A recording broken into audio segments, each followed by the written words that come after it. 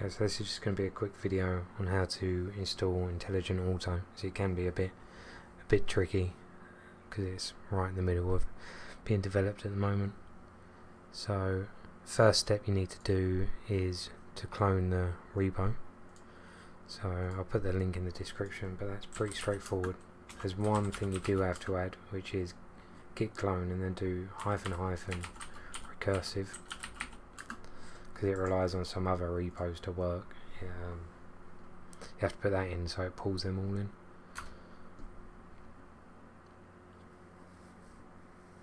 So you just run that, change into it.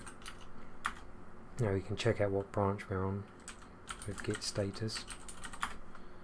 So we see we're on the master branch.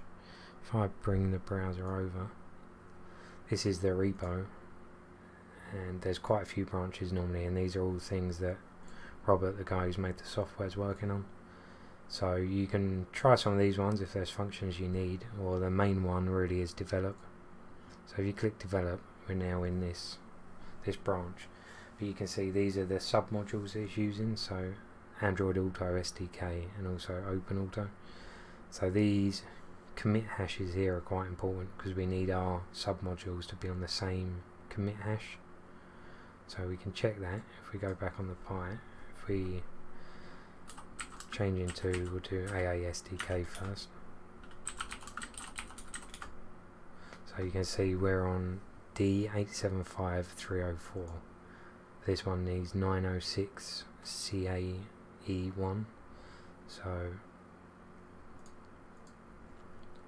what we've got to do, there may be a better way to do this. This is how I do it, but git checkout. Then you can just write in that commit hash, so 906 CAE1. Okay, and now we're on that one. So we just got to do the same with Open Auto. So go up one directory, go into Open Auto, just find out what we're on first. So we're on 5DF, which is different, so we'll do the same again. So git checkout 254382A.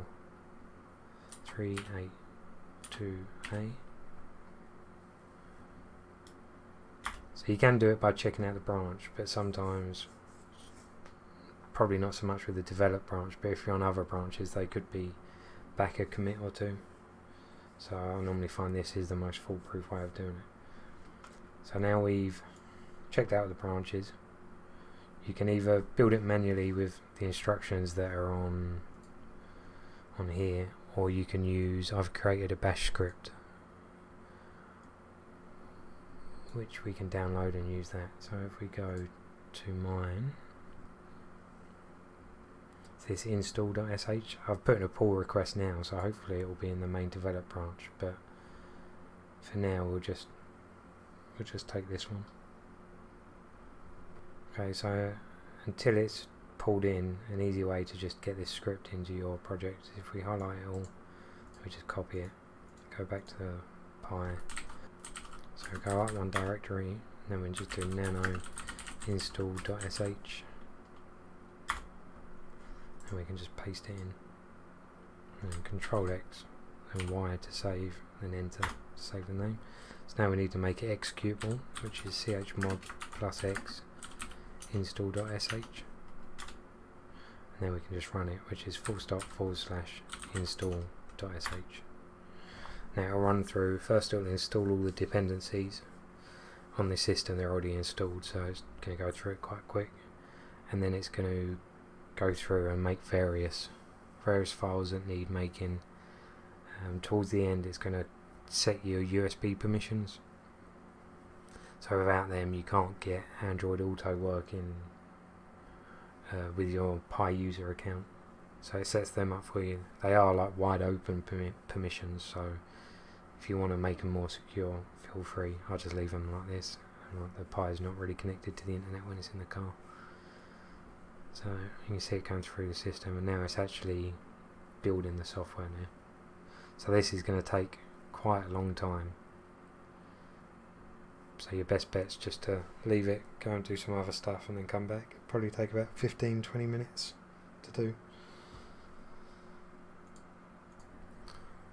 Okay, so it looks like it's just about to finish.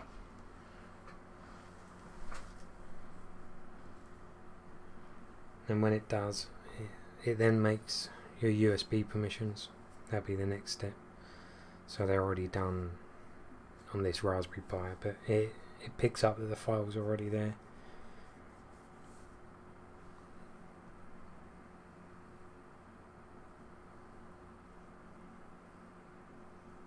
So this is the final part. Rules exist, starts the app.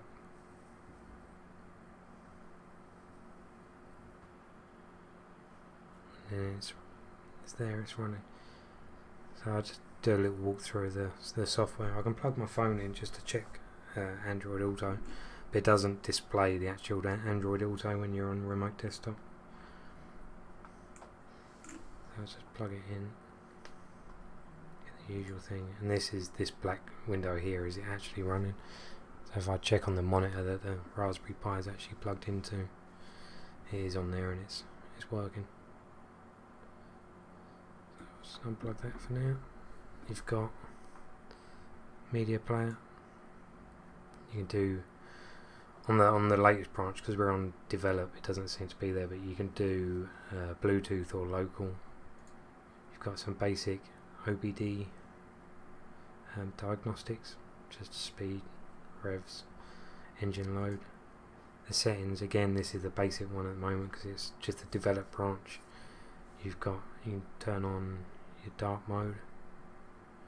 You've got these different colours. So that's dark mode. You can change your accent colour. And you can change between imperial and metric.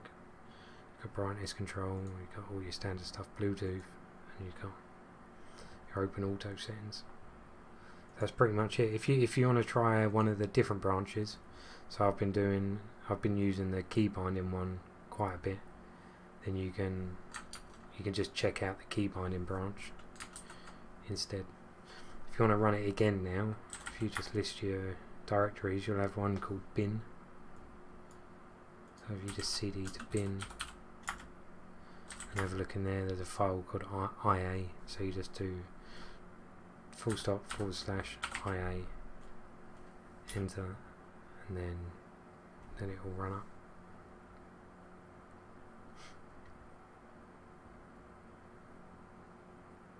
So what you can do, the last thing I'll probably show, just because I've got the file on here, is you've got the auto start settings. So if I remember correct, they're in ETC, I think it's XDG, I believe. Let's just close that. So in the XDG folder, and then in auto start, I've made one called IA. So if I open that and text editor, that's just pretty much all it is. This is the path to my actual install, not the one we've just done. This is the one I'm actually running in the car. That's all you got to do, and then it will start up when it launches. If I just quickly give you a little walkthrough of the actual install, it's got more features in it.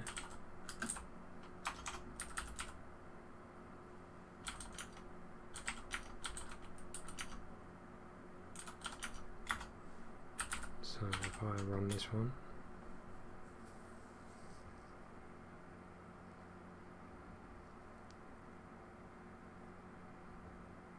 see the latest version is a lot quicker to start up as well. So you got a few extra tabs down here. You see here in the media player, Bluetooth or local.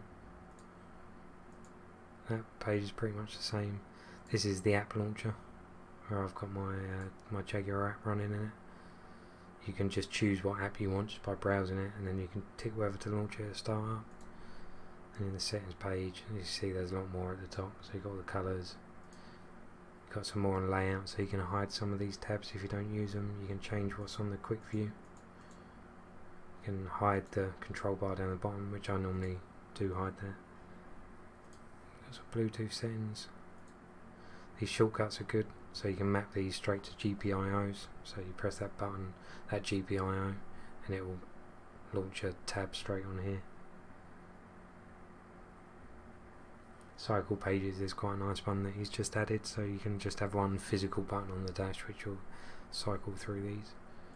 and then just your standard open auto things. You've got the keyboard shortcuts for this one, so you can do your steering wheel controls.